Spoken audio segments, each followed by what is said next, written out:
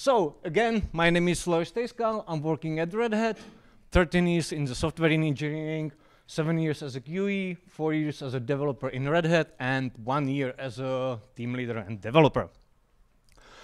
My team, I have 3 developers, 2 are in Israel, 1 in India, 5 QEs also in India, 1 documentation person, right now we have also intern, and me. So my team is quite small, I'm not like manager of 50 people. Before I start, I just want to say it's my personal experience. I will have 10 or 11 lessons learned. If you will not agree with me and you will say, hey, this is bullshit, I don't agree, that's perfectly fine. It's my personal experience as a developer who never did any kind of team leading, managing, so yeah, I'm still learning, I'm still making mistakes. So, first thing, what I learned, less coding. If you think that you will be able to develop or do any kind of technical stuff as before, you are mistaken. Do not expect to deliver the same amount of the code as before. You will have new responsibilities, new stuff. So if coding or doing your technical stuff is the one thing that you really love and you want to do, don't take a team leader job. You know, just to be sure, just be really sure that you will have less time, less coding, and less opportunities to do the technical stuff and be more people person. The second thing is that if you have small team, as I do, and you are the only senior there, you're gonna have bad time. You need at least one senior team who will help you to lead the team, answer the question, help with the reviews, or do the actual work. It's very, very hard to lead the team, help the QEs, documentation, and everyone, and be the only one who has the senior level in your team. So, again, if you are the only senior in the team, you're gonna have bad time, and you need at least one more. Oh yes, asking questions. If you ask someone in your team, and they say, oh yes, I understand, oh yes, I know, it absolutely doesn't mean anything. You need to learn how to ask questions. So do not say, do you understand, but ask about the topic, about the problem, about the task that they are going to work on. If they are going to implement some new feature, ask about the behavior of the feature, what kind of tools are they going to use, and so on. If they don't know the answer, they will immediately realize that there is some lack of the knowledge they need to learn, and they will learn it or they will ask more questions. One thing is that what you need to consider is that, as I said, I have few people in India, in Israel, and in their culture it's not really normal to, how to say, ask, you know, someone on the higher positions or questioning some decisions, stuff like that. So when you tell them, hey, you need to ask me more, you need to say no or I don't know more, it might be a problem for them. So consider the culture, consider the seniority. When you have new team member in the team and they are not, you know, they don't have the knowledge of the software, the domain, anything, it might be a little bit hard for them to ask the question. So you need to take that into consideration. And yes, my favorite is connectivity problems. When you are on your local network, connecting to the VPN, and you have called to the India, you will have connection problems. So make sure that they really understand what you said, because yeah, we are in 2024 and we still have problems with having meetings online. So consider the seniority, culture, the new members, connections, and so on. So, yes, next one. Asking questions. Yes, this is follow-up to the previous one. It took me 6 months to learn, to teach everyone in the team that it's perfectly fine to ask questions about basically anything. It takes time, you need to teach them, you need to create, let's say, safe environment, this kind of stuff, but basically it's way better to have people who are asking about everything, than at the end of the release saying, oh yeah, I didn't know how to do it, so it's not working. You need to teach them asking questions. When they feel safe to ask questions, they will work better, hopefully. Oh yeah, no is a full sentence. Learn it to say it. You can say no to some ideas. You need to start saying no to your managers. You need to start saying no to basically anything. Yeah, this is not just for the team lead. This is like perfectly for your life. All right? It's a full sentence. Use it. Delegate. This was very difficult for me, but you actually don't have to do everything. You really don't. There is stuff that can be done by anyone else that you can split into the team, and also you can learn to deliver work through your team. I'll give you the example. You are sitting 2 hours with your colleague and you are talking about the feature. You're explaining the code, you are explaining the current domain, and then after 2 hours, the person says, oh yeah, perfect, I know how to do it. That's also work.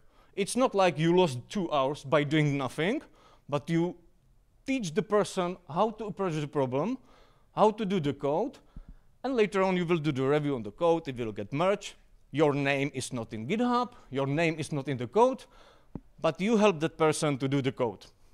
So learn how to delegate and learn how to deliver through the team. 7. Sharing is caring. Yes, that's my favorite. I never do any decision that affects my team in terms of work, organization, or some processes before I discuss it with the team. So let's say we are thinking about switching from Sprint to Kanban. First, I ask my team, we talk about it, and if we will find that it's okay, we will switch to the Kanban.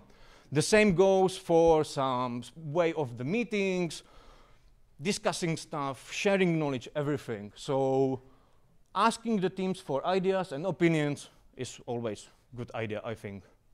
And yeah, I'm not talking only about the developers. Even when we are discussing new features, how we are going to develop them, documentation and QEs are always involved. We basically don't have anything that is done by just one person, well, except the actual development, but the code reviews, documentation, discussing the ideas, everything we are doing with the team together. And it works. I must say that from my personal experience, it really works. 8. Time off. Yes. You must be replaceable, which means that if you are going to leave for a longer time, you need to prepare the team for it and what's going to happen. So share the timelines, share the work that needs to be done, share the meetings, maybe there is going to be some important company meetings, keep them in the sync, because what I found out, and not just for my team, but also for me, that I absolutely quickly forget any deadlines, timelines, priorities and everything. Share it, tell them, and have a document saying, hey, when I'm time off, this is the stuff that needs to be done, or it will be done, and please take care of it. Oh, 5 minutes, all right. Focus time. Oh yeah, that's my favorite. You don't have to be accessible 100% of your time. I know it's difficult because everyone has the device in your pocket, pinging every 5 minutes, but you don't. For example, when I said in my team, hey, I really don't like we have 6 or 7 meetings per day. It's annoying, I cannot focus. How about having, let's say, morning without meetings? From 8 a.m. to 12 p.m. to lunch, no meetings. Everyone was for it. Everyone was like, oh yeah, that's actually a good idea. Let's have a time without meetings. And it's awesome, like really, really great. So I have every day 4 hours without any single meeting. And quickly it was, and when your managers or anyone from other teams ask, hey, can we have meeting? I'm like, nah, it's before lunch. I don't have meetings before lunch. And quickly, that got adopted pretty quickly by other teams. So right now, when I came to work, it's not like, oh my God, what kind of meetings? I don't care about meetings until my lunch. I have 4 hours every morning to focus and do the really actual work, reviews, coding, team leading, blah, blah, blah, you name it. You also don't have to attend every meeting. That's very difficult for some people, but you don't. Yeah, being part of every decision. Yeah, also, but I found out that some people really like to discuss basically anything. And it was up to that point when they were discussing implementing some VLANs in some data center in India. And I'm like, guys, I have no idea what it is. And I'm like, yeah, but you are team leader. You must know about it. I'm like, no, I really don't understand data centers. I don't understand VLANs. I'm not a networking guy. So I could sit there, listen for 1 hour, and then be like, yeah, that was nice. I know absolutely nothing as before. So, but I have in my team people who actually knows what is happening. And I'm like, fine, that person really knows what is going on, how it's going to be done, and I'm fine with that. Just ping me, you know, when it's done and what's the progress.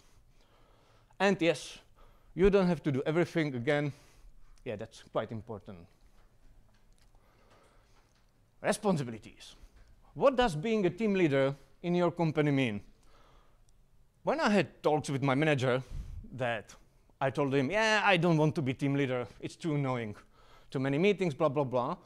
We made a list of stuff that actually means being team leader and what means to be a senior developer in the team. And I quickly find out that my view of what team leader means is a little bit different than my manager was actually, you know, expecting from me. So I highly suggest, before you get the chance to work as a team leader, sit with your manager, sit with yourself, and make a list. And yeah, maybe you will find out that team leader is something that you actually don't want to. You know, probably, that's also an option. So definitely make a list.